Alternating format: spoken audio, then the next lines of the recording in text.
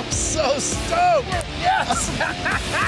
Pretty impressive. It's what we hoped for, but when you're doing it in invisible, you just don't know.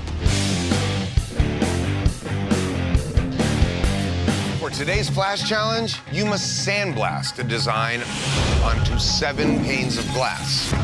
To show dimension, you must divide your design into background and foreground, then etch a different part of the design onto each pane of glass. And when the time is up, you must carefully stack the panes so that they come to life as one 3-dimensional illusion. I've never worked with glass. It's gonna be so hard to show dimension. I'm super pumped. I've got 3 sandblasters at home. I'm ready for this. Once again, you must work in teams of 2. The only person I don't want to be paired up with is Emily. I mean, that would be like putting a lion in a cage with a friggin' chicken. And I'm a lion.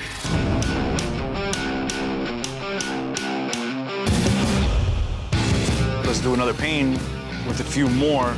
2 here, 2 here. It'll be attacking the birds. I'm totally overworking with Angel.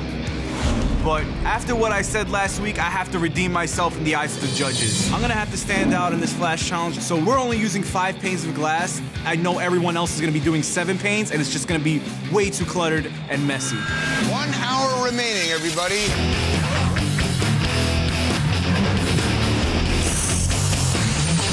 Get in a little more. Let's make this really stand out.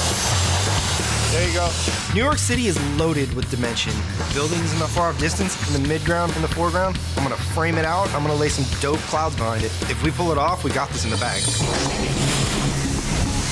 Hit that circle one more time. It's hard to tell if we're even. Everyone else wants to do these masterpieces of imagery and cluttered bull, and they're gonna miss the mark. The easiest way to show dimension in this challenge is to go clean and simple and direct. 5, 4, 3, 2, 1. Time is up. No more sandblasting. Emily and Ryan. You hit the dimension really well with the rays, playing back and forth with some of the clouds in the foreground, some in the background. The last layer of clouds you did all the way behind everything is what really pushes the motion forward and shows us dimension. Eric and Robbie. I think it's too simplistic. It is a little repetitious with the flames. It doesn't show dimension as great as some of the other things. Had you put something different in the background, it could have created more dimension. Jason and Clean. You've got some really nice dimension with the mountainscape, but also what's impressive is that within the bonsai, you've got layers of foliage there. I do like the border that you put in there a lot. The shadow that it drops, especially on the sun, really pushes the dimension out. Julia and Josh. You definitely captured dimension. I love the way the beams come across the hammerhead shark. It's a little bit difficult to read. You're layering things on top of each other that get in the way. That was intentional because when you look at an underwater photo, you do have to look for some of the creatures. Josh is just a big pussy. You try to give him any kind of critique, he has an excuse for everything. It's bull. Dawn and Aaron. The minimal approach that you took to give us the perception of depth in the piece is what stands out in this. It's a nice job. Taisha and Mark. You get that really nice dimension from the shadows, from the different etchings onto the sand. It's a little bit busy, but overall, there really is a nice sense of dimension in this thing. Chris and Angel. The cast shadow that you get from the actual subject matter in the foreground really does give you that cool feeling of depth. And the way that you stack the cities, where you have the clouds coming behind the silhouettes, really lends itself to give some depth to this. Nice job. Thanks. Are you kidding me? That thing looks like a piece of It doesn't look sharp, it doesn't look clean. I just think it's very elementary. The judges have decided that the winners of today's Flash Challenge are Chris and Angel. What a joke. What? With that? There's genius in simplicity. You got dimension out of less. For today's Flash Challenge, working in teams of 2, you must use a power washer to strategically blast a massive design onto a 53-foot semi. These trucks are huge. That's a lot of ground to cover for just 2 people. Oh, that's crazy. I got into tattooing specifically to not do manual labor.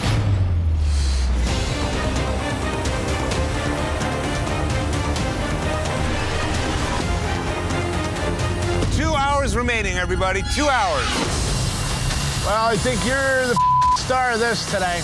My arms are gonna be so sore tomorrow. Go quick. Don't be so precision with it. Otherwise, we're gonna be here all day.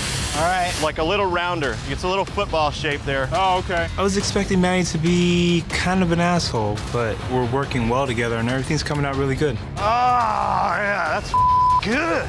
Guess what, Sausage? You get skull picks and you yourself, we're gonna spank you like a little baby. I don't know what that is. I don't know what it is either. It looks like a jellyfish eating the city. Me and Anthony are busting our ass to do 55 feet of artwork, and Sausage and Jimmy are doing a piece of broccoli about 3 feet wide on theirs. Sausage, you dropped the ball. My arms, man. I'm getting pretty frustrated because I'm doing everything. Ladder, hang on. No, just let me handle it. I'm fine with ladders. Christian's having a super hard time getting any sort of bold or confident line or shading. Ooh, yeah. You okay? Yeah, just not as good at this as you are. I just want to give up. Time to critique your work. Alex and Clean. You guys definitely use the entire space, and that's commendable. I like the flow of the snake a lot. I like the way that it plays in and out of the bones. I'm stoked to see a large-scale piece, but when you get up close, you can see how messy it is.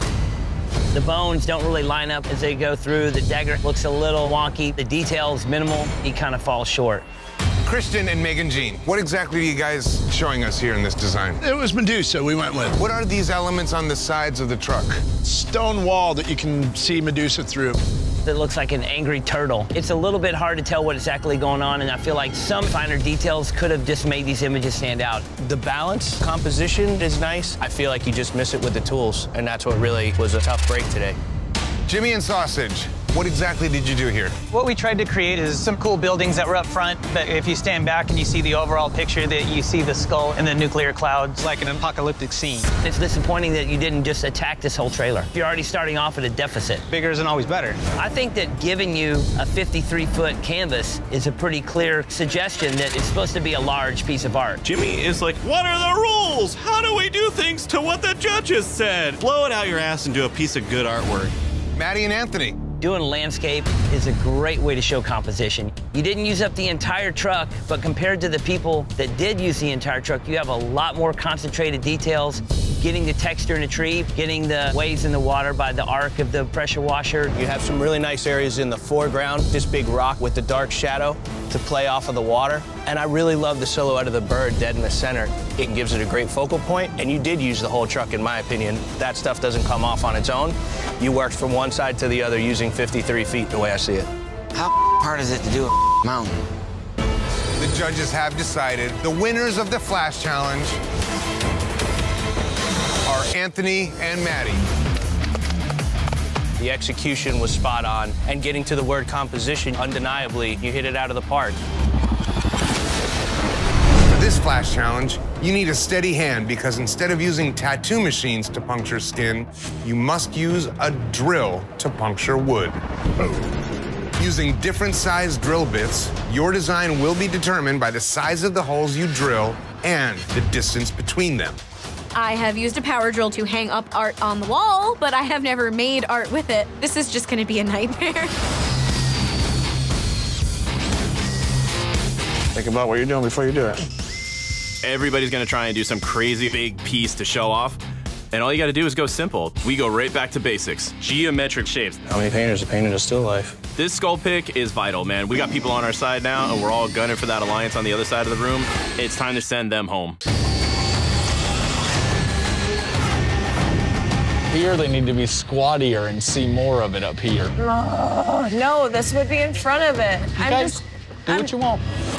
So no conversation at all? I mean, I'm telling you. The handle does not literally look like this. You're doing it wrong. That's all I'm telling you. Ulysses and I have a very balancing dynamic. Being a dick. No, I'm not. But when he is done listening, he is done listening. Can you just like... Can I do what? You know what you're doing, obviously, because you won't listen to anything that I say. If we can't smooth this out, there's no reason to even continue because nothing good comes out of that. I don't know how to continue it now. Then do what you were gonna do, and we'll take the hit for it. right, guys, it is time to critique your work. And Basilica Tattoo, let's start with you.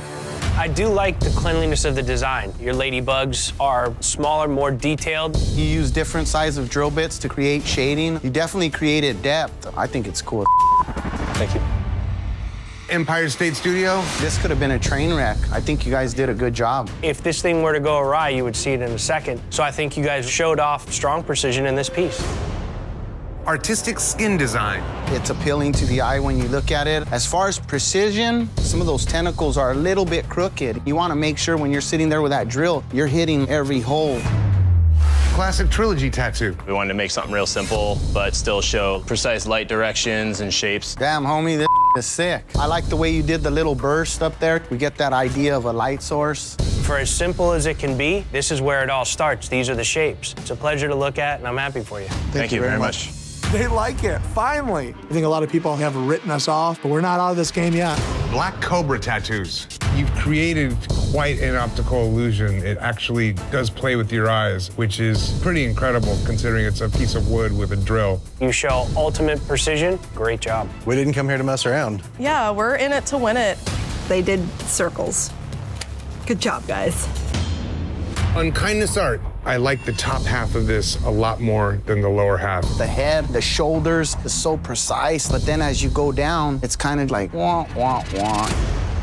Allegory Arts. Your design is pretty loose. Your chain gets a little out of shape. And in the spider web as well. There's some discrepancies. I just don't know if it's gonna compete with the rest of the field. Old Town Ink. I'm not blown away by the design. I wish it was a little more interesting, but the bottom circle that everything's radiating from is a very nice touch. You guys really show a lot of precision in that area. Golden Skull Tattoo. There's definitely contrast in it. There's some things in there that could have been a little more precise, but you attempted a difficult piece. Pretty cool. I didn't come back to pussyfoot around everything. I'm gonna go balls to the wall on every single flash challenge I got. The judges have decided the winner of today's Flash Challenge is Black Cobra Tattoos. Really nice concentric circles, and it had a visual effect that was hard to achieve. Good job, guys. This is the best day ever. 2 Flash Challenges in a row. Seriously, you guys are just gonna let us take this all the way to the end.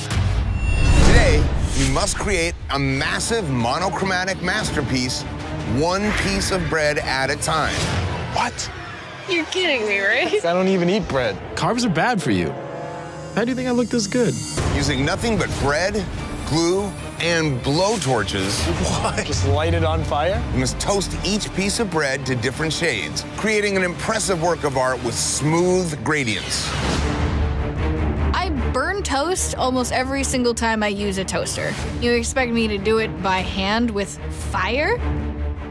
With fire. Just when you think it can't get worse, it just gets weirder. Today we're looking for you guys to be able to shade with your blow torches anything from very light to black. You could burn it and create your values. This is cool. It's gonna stand really strong if it's like hella dark, you know what I mean? Yeah. We approach the challenge with a basic idea, and from that, we make all the decisions on the go. That's what you get when you have 3 good artists in one team. We're making sure that you see the darkest area and the lightest area, and we're gonna put a lot of grace in between. That looks good, Hiram. We're killing it. 2 hours remaining. 2 more hours.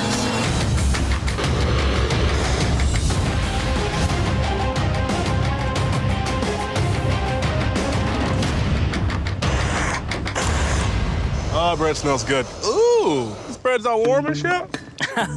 What's that warm bread? My team spends the entire time in these challenges talking and joking. Roll me in butter and slap me up like a biscuit. That bothers me so much. I'm not into that. I feel like if you guys were to get the head, yeah. I mean, you could hit a wing, I can hit a wing until we can start working in the center. Okay. Today, I'm calling the shots. We're gonna do things the way I wanna do them. Let's get it done. All right, it is time to critique your work. West, you're up. You have a lot of really smooth shading in the image. In the top of the hill, you go from totally burnt all the way to totally open bread in a very smooth transition. What I really like is how dark you went in the eye and how brilliantly you placed that negative piece of bread to get the highlight of the eye. So beautiful in there. It's just an extra touch that I think pushes this over the top. Thank God for my black and gray guys over here. Like, look at you guys. All right, East, you're up. You do get a lot of contrast in the image, so it is legible. Your shading in this piece is a lot like your shading in your tattoos, Jimmy. A lot of heavy black and then right to it. The transition that I see that I like the most is the way the coffee itself has that highlight towards the top left. The light sourcing on it's nice. Thank you. Thank We you. toasted them. All right, Midwest, you're up. You got a lot of crisp lines in the feathers, which looks good with this medium. There's not a lot of big, smooth areas of transition from dark to light, but you have a lot of heavy contrast. The background being really dark, and then the images that are coming forward, just stark white. Legibility of the design is super cool. Cool. Into it. Having said that, final decision. My vote is for the West. Yes. Yeah. For me, the piece that you can look at up close, far away, see the shading, and see everything laid out clean, is going to be the West. Yeah. The judges have decided the winner of this Flash Challenge is the West. Congratulations, West. Thank you. Bullshit. For this Flash Challenge, you will win or lose as a team. We got it, boys. We got it. Today, you must create an incredible work of art that's completely invisible. What? Talking about? What the hell is that gonna work? I have no idea. What? You will stencil your design on concrete. Then you will paint your designs with invisible water-repellent paint. When the time is up, you will soak the concrete with water, and your masterpieces will be revealed. I don't like it. This challenge is super bizarre because we're not going to be able to even see what we've done until the end. I mean, it's almost impossible. Where do we start? I think if we can pull this off, we'll win. Yeah, they're doing something stupid. Looks like a Turk drawing. That wasn't a compliment. We're wasting time standing here watching you draw and erase. I got you. Turk's definitely getting off track. The facial features are looking a little wonky. I feel like that nose looks a little pointy. It is. He's trying to go super HD on this thing. We need to keep it simple. If you add too much stuff, you're taking away from the beauty. Okay. Relax, bro. Simplify it. 2 hours to go, guys. 2 more hours to go. All these little tiny chunks are killing me. Nice. I mean, I can already see that's gonna look cool. In my mind, I think our idea is stacking up really well, but that's the only place it exists right now is in my mind. Final hour, guys. 1 hour left.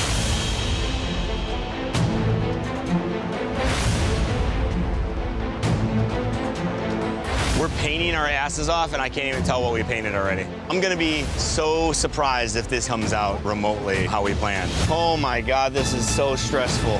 Time to critique your work. Team Christian, let's start with you. All right. Hey. Ooh, these are heavy. Soak the wall.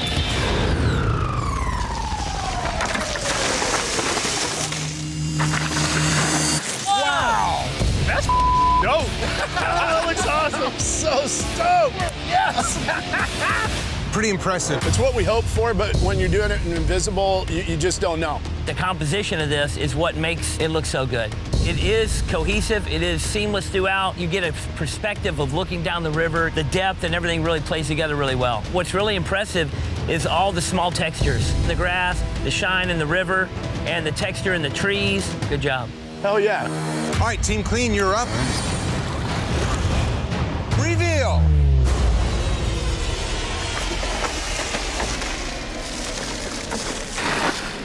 All right, guys, it's a really great piece of art. I love the flowing hair, nice detail on the face. As far as composition goes, you got a lot of filigree shapes that go around, so it's a pretty loose, nothing really demanding that the composition be in a certain way, but it does have a nice flow to it. You took a very simple approach. You did a very clean, very strong, very legible image. And if you're gonna go so simple like that, the face should be composed correctly.